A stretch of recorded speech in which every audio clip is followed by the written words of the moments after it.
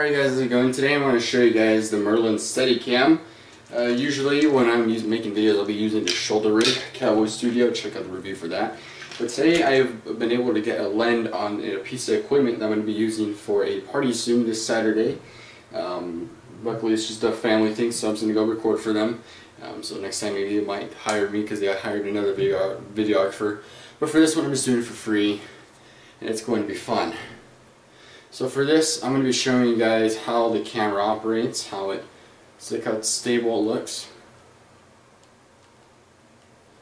You guys might be thinking, what the heck is this guy doing? He's just swinging around and up and down and side to side.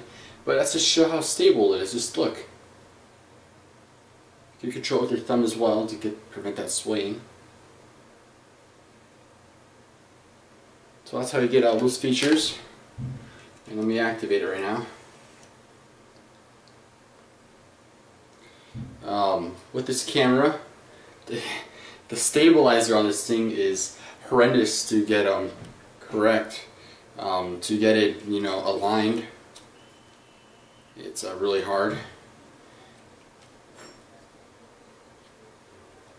See how it stays stable? It says so we got 1, 2, 3. See, the higher the second, the longer it takes for it to get down. 1,000, 2,000. 2,000 is fine for me. If it just goes womp, then no. If it's 3,000, then you got something pretty stable. But I wasn't able to get to that. It's too much. I just wanted to get a video done. So that's how it looks. You get some good stabilize it first.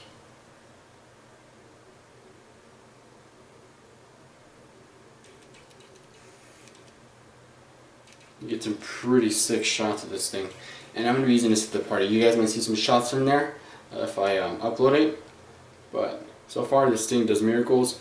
I'd recommend getting this thing. I'll play some footage, and here it is.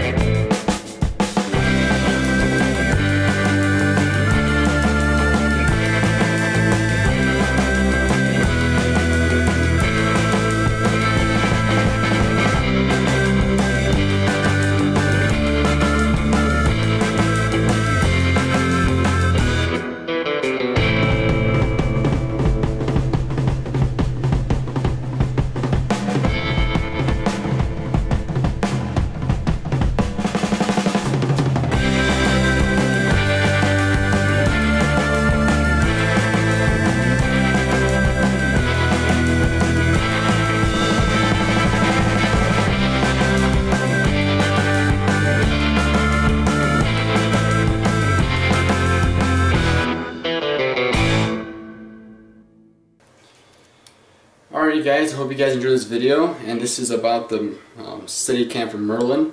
Not only it gives you precise adjustments from the knobs here to the knob there. This one's very important to the settings at the bottom of the Steadicam, the adjustment here and the adjustment there, and then you also got the leveler and the bubbler, and you always got to make sure where the cheese plate, and I have a weight here in the front to weigh down this portion.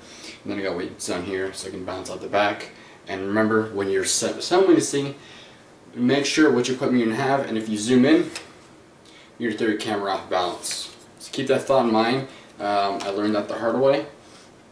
If you're going to be recording, if you want to have it at like a 50, or maybe you want to have it full, then keep it at that and stay with that. And then once you zoom back out, you're going to have to readjust it. So this thing's pretty stable. And always remember all your attachments. Maybe you have a battery grip on, your shotgun, and maybe you want a third different lens. You have to recalculate a lot of things and make sure this thing's stable. This thing's really hard to stable even with a camera like this.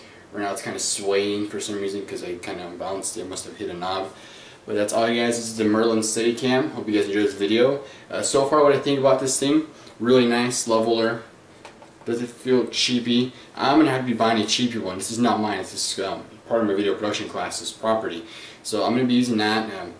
Hope you guys enjoyed this video, and I'll make sure to show you guys shots.